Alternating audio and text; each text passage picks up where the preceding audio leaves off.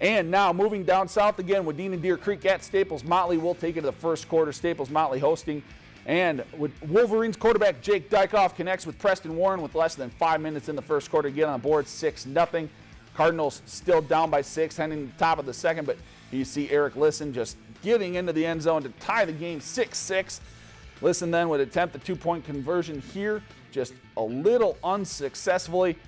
Cardinals and Wolverines would continue with the tied 6-6 score at the end of the first quarter. Wadena-Deer Creek, though, wins 28-20. If you've enjoyed this segment of Lakeland News, please consider making a tax-deductible contribution to Lakeland Public Television.